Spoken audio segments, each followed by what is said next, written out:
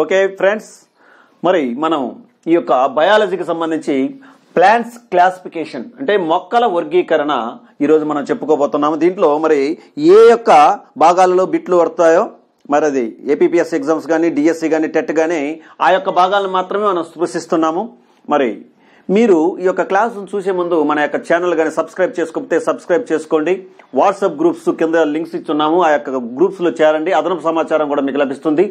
Okay friends, ఈ యొక్క మొక్కల వర్గీకరణ కానీ మనం గమనించినట్లయితే ఈ యొక్క మొక్కల వర్గీకరణలో చాలా భాగంగా బిట్లు అడిగేదానికి అవకాశం కూడా ఉందన్నమాట. మొక్కలను మనం జనరల్గా రెండు రకాలుగా వర్గీకరిస్తాం. అవి క్రిప్టోగామ్స్, పెనరోగామ్స్ అంటే పుష్పించని మొక్కలు, పుష్పించేటువంటి మొక్కలు. మనకి ఎక్కువగా పుష్పించని మొక్కల మీదనే బిట్లు అడుగుతూ ఉన్నాడు. పుష్పించని మొక్కలను శాస్త్రీయంగా క్రిప్టోగామ్స్ అంటారు. మరి పుష్పించేటువంటి మొక్కలను పెనరోగ్రామ్స్ అంటారు. ఓకే, ఈ యొక్క పుష్పించినటువంటి మొక్కలను మనము థాలోఫైటా, బ్రయోఫైటా, టెరిడోఫైటా అని 3 విభాగాలుగా విభజించుకుంటాం. బాగా గమనించుకోండి. ఈ యొక్క థాలోఫైటాని మరలా శైవలాలు, శిలీంధ్రాలు అంటే శైవలాలను ఆల్గేస్ అని, ఈ యొక్క శిలీంధ్రాలను ఫంగీస్ అని కూడా అంటాము. ఒక్కోసారి ఇంగ్లీష్ పదాలు కూడా మనకి అడుగుతూ ఉంటాడు, కాబట్టి ఇవి కూడా గుర్తుపెట్టుకోవాలి. Thallophyta, Bryophyta, Pteridophyta. ఇక్కడ ఈ యొక్క బ్రయోఫైటాని ఆంఫీబియన్స్ ఆఫ్ ప్లాంట్ కింగ్డమ్ అని కూడా అంటారు. వెరీ వెరీ ఇంపార్టెంట్ అన్నమాట. అంటే ఈ యొక్క వృక్ష రాజ్యములో ఉభయచరాలు అని కూడా పిలుస్తారు. వీటిని టెరిడోఫైటాను వచ్చేసి రెప్టైల్స్ ఆఫ్ ప్లాంట్ కింగ్డమ్ అంటారు. అంటే రెప్టైల్స్ అంటే స్నేక్స్ అన్నమాట, సరీసృపాలు. వృక్ష రాజ్యంలో సరీసృపాలు ఏమంటే టెరిడోఫైటా. అంటే పాములు లాగా ఇవి మామూలుగా నేల మీద పాకుతూ పెరుగుతాయి కాబట్టి దీన్ని ఆ విధంగా అంటారు. ఇవి చిత్తడి నేలల్లోనూ, నేల మీద మరి నీటి దగ్గర భాగంలో పెరుగుతాయి కాబట్టి వీటిని ఆంఫీబియన్స్ ఆఫ్ ప్లాంట్ కింగ్డమ్ అని కూడా అంటారు. ఓకే, థాలోఫైటాని కానీ మనం గమనించినట్లయితే థాలోఫైటాను ఏ యొక్క జీవులను లేదా మొక్కలను దాంట్లో చేర్చారంటే థాలస్ కలిగిన జీవులు లేదా మొక్కలు. అసలు థాలస్ అంటే ఏమిటి అని కానీ గమనిస్తే థాలస్ అంటే వేరు, కాండము, పత్రాలు అనేటువంటి రూపాంతరం లేనటువంటి భాగాన్ని థాలస్ అంటాం అన్నమాట. అంటే థాలోఫైటాలో ఉండేటువంటి యొక్క జీవులు వేరు, పత్రము, కాండం అనేటువంటి విభేదనం లేకుండా పెరుగుతాయి. ఈ థాలోఫైటా జీవులు 2 రకాలు మనం చెప్పుకున్నాం ముందుగానే, శైవలాలు, శిలీంధ్రాలు. శైవలాలను కానీ మనం ఇంగ్లీష్లో ఆల్గే అంటాం. దీని యొక్క అధ్యయనం శైవలాల అధ్యయనాన్ని పైకాలజీ లేదా ఆల్గాలజీ అంటారు. పైకా కల్చర్ అంటే వీటి యొక్క పెంపకాన్ని ఆల్గో కల్చర్ అని కూడా అంటారు. ఇక్కడ మనకి శైవలాలలో లేదా ఆల్గేస్లో సాధారణంగా మన యొక్క వాగులలో నీరు ఎక్కువ కాలం ప్రవహించేటప్పుడు ఒక పాచి అనేటువంటిది వస్తుంది ఆకుపచ్చగా. ఆ పాచినే ఈ యొక్క శైవలలో ఒక భాగం అని కూడా మనం చెప్పుకుంటాము. ఇక్కడ శైవలాలలో మనకి ఎగ్జామ్లో వచ్చేటువంటి కానీ గమనించినట్లయితే ఉదాహరణలు లేదా ఎగ్జాంపుల్స్ గట్టిగా అడుగుతుంటాడు. ఎగ్జాంపుల్స్ వచ్చేసి chlorella, డొనాలియోల్లా, spirulina. Chlorella very very very very important. చాలాసార్లు అడిగాడు, సివిల్స్ నుంచి మరి పంచాయతీ కార్యదర్శి వరకు చాలాసార్లు అడిగాడు. క్లోరెల్లా అనేటువంటి దాన్ని అంతరిక్ష శైవలము అని కూడా అంటారు అనమాట. క్లోరెల్లా అని ఏమంటారు? అంతరిక్ష శైవలము అని కూడా అంటారు. ఈ యొక్క స్పైరోగైరా యొక్క ప్రత్యేకత ఏమిటయ్యా అంటే సర్పిలాకారపు ఉండేటువంటి హరితరేణు ఉంటుంది. దీన్ని క్లోరోఫిల్ అంటారు. క్లోరోఫిల్. ఈ క్లోరోఫిల్ ఉండటం వల్లనే ఈ యొక్క శైవలాలు ఆకుపచ్చగా ఉంటాయి. మరి వాటిల్లో రకాలు మరలా చెప్పుకుందాం.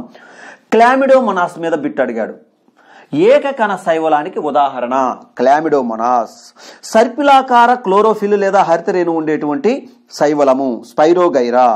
అంతరిక్షము యాత్ర చేసేటువంటి వాళ్ళు వారితో పాటుగా తీసుకువెళ్ళేటువంటి శైవలము క్లోరెల్లా. ఇది ఆక్సిజన్ ఉత్పత్తిలో ప్రముఖ పాత్ర వహిస్తుంది, ఆహారంగా కూడా ఉపయోగపడుతుంది. ఫార్ఫైరా. ఈ ఫార్ఫైరా అనేటువంటి శైవలము యూకేలో, యునైటెడ్ కింగ్డమ్ లేదా బ్రిటన్లో దీన్ని బాగా జెల్లీగా కూడా వాడుకుంటారనమాట. లేవర్ బ్రెడ్ అని కూడా దీన్ని అంటారు. ఈ పేర్లు మారు పేర్లు బాగా గుర్తుపెట్టుకోవాలి. ఓకే, ఇక ఈ యొక్క శైవలాలలో రకాలలో ఆకుపచ్చ శైవలం గురించి తెలుసుకున్నాము. ఆకుపచ్చ శైవలంలో క్లోరోఫిల్ ఉండటం బట్టి అది ఆకుపచ్చగా ఉంటుంది. దాదాపుగా పత్రాలన్నీ కూడా ఆకుపచ్చగా ఉండటానికి కారణం ఏమిటి అని మనకి ఒకసారి ఈ యొక్క డిఎస్సిలో బిట్ అడిగాడు. క్లోరోఫిల్ అనేటువంటిది లేదా పత్రహరితం అనేటువంటిది దానిలో ఉండటం వలన ఈ యొక్క రంగు వస్తుంది. 2 ఎరుపు శైవలాలు. 5 ఉపవిభాగాలు ఉన్నాయి ఈ యొక్క శైవలాలలో. వాటిల్లో రెండోది ఎరుపు శైవలాలు. శైవలాలు ఎరుపు రంగులో ఉండటానికి కారణం ఏమిటంటే పైకో ఎరిత్రిన్ అనేటువంటి వర్ణక పదార్థం ఉంటుంది. రక్తం ఎర్రగా ఉండటానికి హిమోగ్లోబిన్ అనేటువంటి వర్ణకం. మరి అదేవిధంగా ఎరుపు శైవలాలు ఎర్రగా ఉండటానికి పైకో ఎరిత్రిన్. మరి పైకో ఎరిత్రిన్ అనేటువంటి వర్ణకం ఉండేటువంటి ఎరుపు శైవలాలకు ఎగ్జాంపుల్ ఏమిటంటే గ్రాసిల్లేరియా, జిలీడియం, కాండ్రస్. ఈ కాండ్రస్ మీద బిట్లు అడిగాడు. కాండ్రస్ అనేటువంటి శైవలం నుండి కర్రా గ్రీన్ బాగా గుర్తుపెట్టుకోవాలి. కర్రా గ్రీన్ అనేటువంటి ఒక పదార్థాన్ని తీసి పాలల్లో కలుపుతారు. ఎందుకంటే పాల యొక్క చిక్కదనం పెంచడం కోసంగా, రుచి పెంచడం కోసంగా పెంచుతారు. ఈ యొక్క కర్రా గ్రీన్ అనేటువంటి పదార్థం ఏ శైవలం నుంచి వస్తుంది? కాండ్రస్ అనేటువంటి శైవలం నుంచి వస్తుంది. మరలా అగార్ అనేటువంటి ఒక పదార్థాన్ని, రుచికరమైనటువంటి పదార్థాన్ని ఐస్ క్రీమ్స్, జెల్లీలు, జామ్స్ అంటారు కదా, ఇవన్నీ వీటిల్లో కూడా టేస్ట్ కోసంగా ఈ యొక్క అగార్ అనేటువంటి శైవల పదార్థాన్ని కలుపుతారన్నమాట. ఈ యొక్క అగార్ అనేటువంటిది దేని నుండి తయారవుతుందంటే అది ఎరుపు రంగు శైవలం ద్వారా తయారవుతుంది. దాని యొక్క ప్రత్యేకమైనటువంటి శైవలం మొక్క పేరు ఏంటంటే రోడోఫైసీ నుంచి అగార్ అనేటువంటిది తయారవుతుంది. అగార్ యొక్క ఉపయోగం ఏమిటి? ఐస్ క్రీములలో, జామ్స్ లో తయారీలో దీన్ని ఉపయోగిస్తారు. ఓకే, ఇక మూడోది ఉపవిభాగం గోధుమ శైవలాలు. ప్యూకోజాంతిన్ అనేటువంటి వర్ణకం వలన ఆ యొక్క గోధుమ రంగు శైవలాలు అనేటువంటివి కూడా మనకి ఆ కలర్ ని సంతరించుకుంటాయి. వీటిని ఏమంటారంటే సముద్ర కలుపు మొక్కలు అంటారు. Very very important. ఇది ఒకసారి అడిగాడు, జతపరచడాల్లో సివిల్స్ అడిగాడు. మరి గోధుమ రంగు శైవలాలుకి మరొక పేరు అన్నట్లుగా అడిగాడు. వాటిని సముద్ర కలుపు మొక్కలు లేదా సీ కెల్ప్స్ అంటారన్నమాట. ఈ గోధుమ రంగు శైవలాల నుంచి అయోడిన్ కూడా తయారవుతుంది. మనకి ఇప్పుడు గవర్నమెంట్ ఒక రూల్ పాస్ చేసిందనమాట. ఉప్పు ప్యాకెట్లలో అయోడిన్ కలిపినటువంటి ఉప్పులు మాత్రమే మీరు అమ్మాలి అనేటువంటి వాణిజ్య ఇది కూడా చేయటం అనేటువంటి కూడా జరిగింది.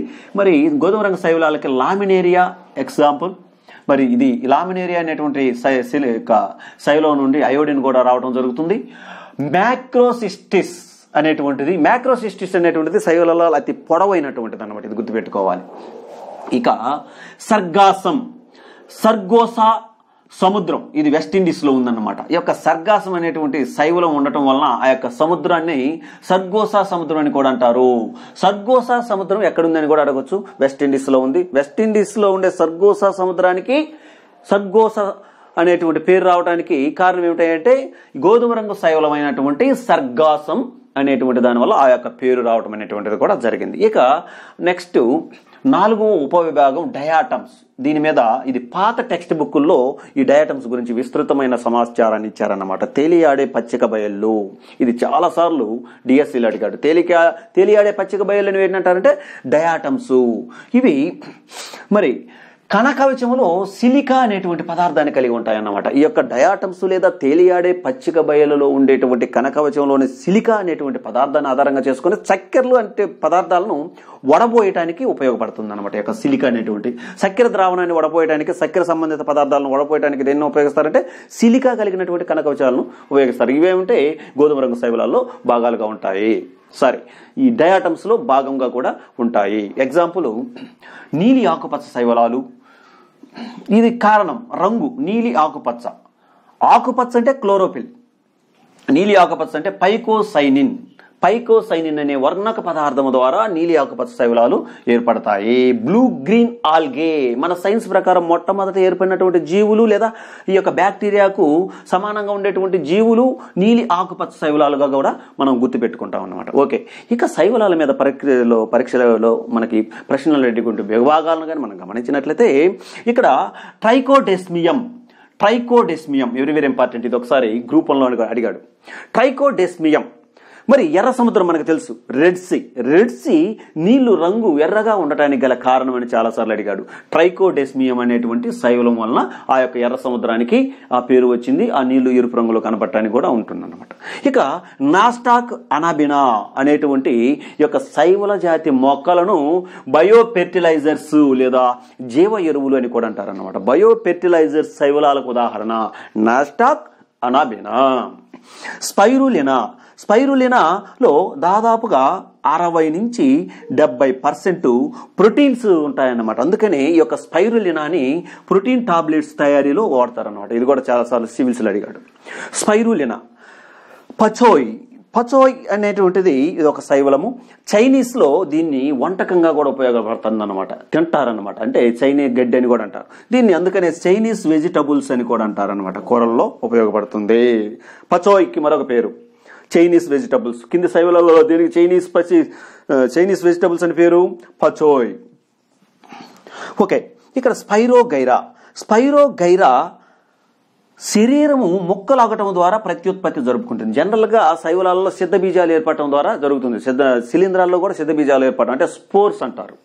ఇలా ఈ యొక్క శైవలాలలో మనకి బిట్లు అడిగేటువంటి ప్రాంతం ఉంది. ఇక్కడ మనం గమనించుకున్నది ఏమిటంటే శైవల శాస్త్ర పితామహుడు లేదా ఫాదర్ ఆఫ్ ఆల్గే ఎవరంటే వరల్డ్ పరంగా కానీ చూసుకుంటే పిట్స్, వెరీ వెరీ ఇంపార్టెంట్. మరి భారతదేశంలో కానీ చూస్తే MOP Iyengar, who was father of algae in India. M.O.P. Iyengar, who was father of algae in world. Pits. ఈ రెండు గుర్తుపెట్టుకుని ఇది ఇండియాకి అడుగుతాడు. శైవ శాస్త్ర పితామహుడు ఎంఓపి అయ్యంగార్. ఓకే ఫ్రెండ్స్, మరో క్లాస్తో కొరవ శిలీంధ్రాలు ఇటువంటి మరి రెండో భాగంలో చెప్తాను. అంతవరకు వేచి ఉండండి. Thank you. Bye bye.